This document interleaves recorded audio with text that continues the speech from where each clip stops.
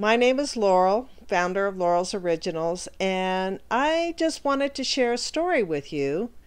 I don't know if this story will resonate with any of you about how something that somebody said, how it had a profound effect on your life.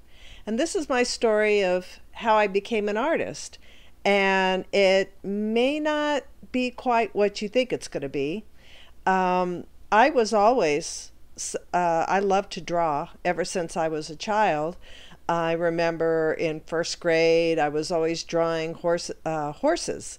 And, my medium was crayons. And I loved to draw horses and I loved to draw, all those things that little girls love to draw. And I also did a lot of sketching, and I like to sketch people. And I'll never forget one day I came home from school. I think I was about 10 years old.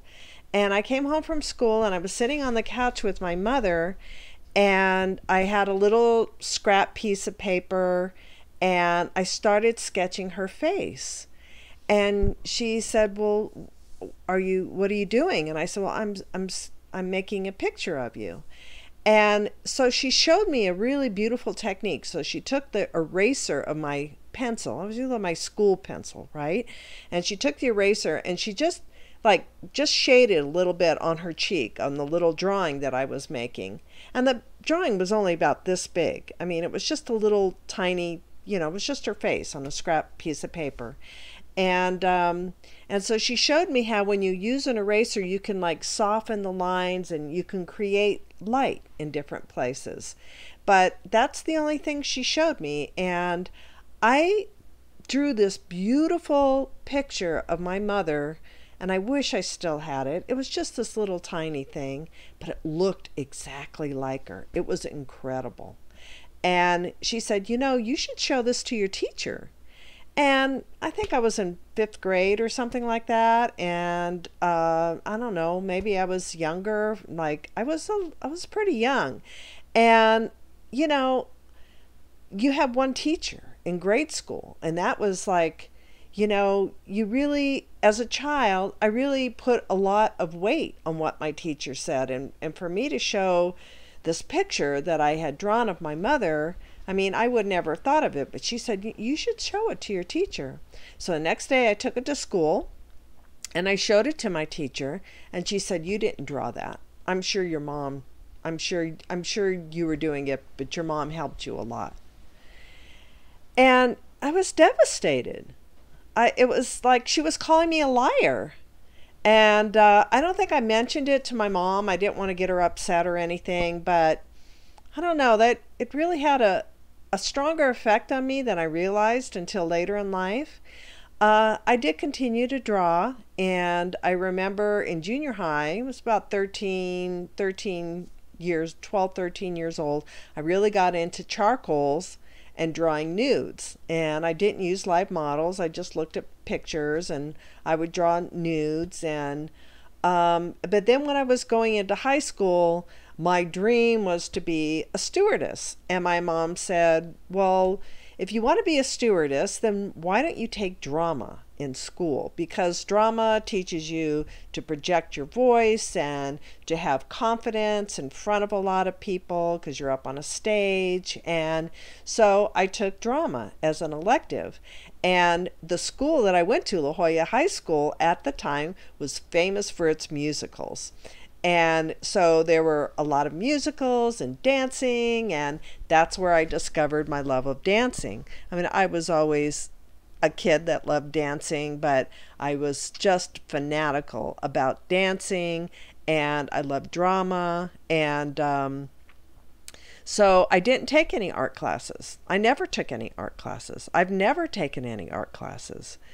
So I got into drama, I got into dance, and then I got into surfing. And flash forward, till I'm 23 years old, and I decide that I'm going to Machu Picchu, and I get on a bus by myself in Tijuana, Mexico. And again, my mom, I gotta hand it to her. She drove me there. Okay, she drove me to the bus station. And so I get on the bus and I'm traveling to Costa Rica to Peru, but I take a stop in Costa Rica and I ended up on the Caribbean coast where I met my boyfriend who became my husband and the father of my children and my business partner. And so I'm living in Cahuita. And after I'm in Costa Rica for a couple of years, I go back to San Diego, and I was visiting a friend from high school, and she was doing a business hand painting t-shirts. And I said, well, that looks like a lot of fun. I could do that because, we didn't have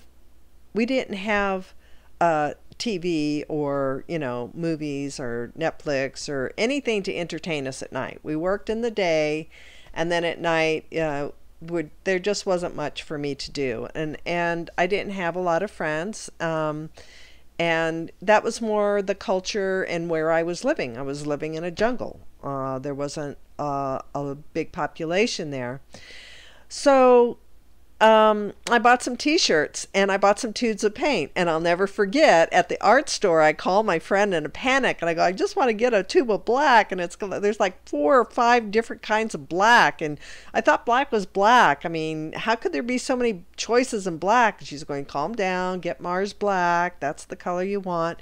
So I got some brushes and tubes of paint and t-shirts, and I went back home to Cahuita and I started painting t-shirts, but I was just doing it as a hobby. But at the time there was a little shop in Cahuita that wanted to sell things, and at that time in Costa Rica there wasn't a lot of tourism. Most of the tourism was actually from Costa Ricans who would go to the beaches during Easter week.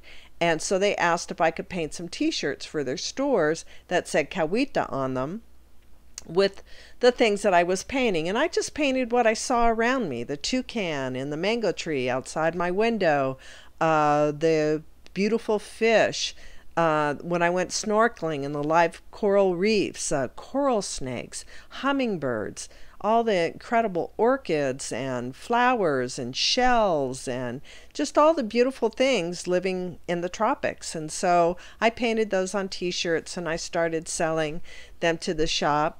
And I didn't consider myself an artist. I was painting something useful. I was painting shirts, and then I painted beach covers, and I painted children's dresses, and I actually taught other women how to paint.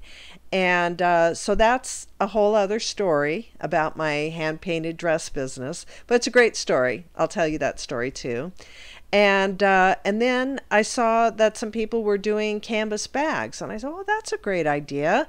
So I started painting on canvas bags, and it started out really simple canvas bags with a handle, but then it evolved into something where I started designing different bags for traveling, bags for shopping. They were lined, they had heavy duty zippers, and they were really a beautiful quality of bag. Again, with the art, with the green frog and with yellow bamboo and with, orchids and leaf prints and different things. But I didn't consider myself an artist because I was painting on things that were useful. And, everybody can use a bag, right? And so then one day I was at a friend's house in Cahuita. At the time I was living in San Jose, but I was visiting with some friends who still lived in Cahuita. And I saw an article in the Mother Earth magazine about a woman named Lisa Curry-Mayer who does hand-painted canvas floor cloths. And I was just amazed reading about these floor cloths because I had lived in Costa Rica almost 30 years at that time, and we could never figure out what to put on our floors, especially living at the beach. And then I moved to the country in San Jose. So I lived on a farm, and we had dogs, and it was dirty and muddy, and so I just thought it was a fabulous product for Costa Rica. And so I bought her book and I learned how to do it. And I started painting designs for the floors, and I wanted to make a website. So I made some floor cloths for my friends so I could take pictures of them and put them on the website. And then people started ordering the floor cloths, but still, I didn't consider myself an artist because, hey, I was making these great things that you could put on the floors. But then people started saying, I can't put that on the floor. I would just paint things for myself that wasn't ordered, wasn't a part of an interior design, uh, uh, interior design for somebody's home. And I would just paint things. But for rugs, short rugs, runner rugs, and just to try out new designs, just to have things in my art studio when people came to visit, to go to craft shows. And people started buying my things and saying, I'm going to put this on the wall. How can I hang this on the wall? And I figured out how you could hang them on the wall. And you can slit the corners and pass a rod through it. And then people started ordering things from me to hang on the wall. And finally, after 40 years of painting on t-shirts and bags and rugs, people were putting my things on the wall. And I thought, hey, I'm an artist. And that was my own personal journey to realizing that I really was an artist. I was always an artist from the time I was a little kid, doing a little sketch of my mom on a scrap piece of paper, to doing all the paintings and the t-shirts and the canvas bags and the rugs, and now the wall hangings. I'm now painting on walls. I'm painting on furniture. I'm still doing the canvas bags. And that's my journey to being an artist, was my own realization in my head. And all I have to say is, you teachers out there, you have no idea how powerful your word is to the children that are in your classroom. And when a child comes to you and says, look what I did, don't call him a liar. It's not fair. And I just want to thank all the people that have supported me along the way, from my very first canvas floor cloth and to all of the exciting designs and opportunities that I have to do things I never in a million years thought I would be painting. And then having the liberty of my own designs that just come out of my head, and the art that comes out of my head that, it's just struggling to get out, and I paint it, and then I say, well, I painted this. Anybody want to buy this? And so it's been really wonderful. So I just wanted to share that with you, and that even though I never studied art, I could always draw. I love to paint. I love beautiful things. I live in a beautiful country, and I really appreciate the trust that people put in me, because you buy a canvas floor cloth, you're going to be living with it for a very long time. And so we put a lot of love and a lot of thought into every project that we do. And I really appreciate you watching my video, and you can subscribe to this channel where we have lots of videos with Q&As and just different designs that we've made over the year. And also check out our Facebook page, because there's always opportunities to see new designs that are happening in all the stories, and different suggestions for how to use the canvas rugs. And if you sign up for the newsletter, I just have this quirky thing of giving things away. So, sometimes at Christmas, everybody who's on my newsletter list gets a set of coasters, okay? I mean, no strings attached. Just send me your address. I'll mail you some coasters. We have raffles for canvas rugs. We have raffles for placemats, or design your own placemat, or deep discounts, or free shipping, or just to see the first view of a new design, and have an offer for first come, first served. And so sign up for the newsletter. It's really fun. It comes out maybe once or twice a month. We're not in your face every week, but it's well worth it. And so I just want to thank you. And this is Laurel from Laurels Originals, and I'll say goodbye. Thank you. Bye-bye.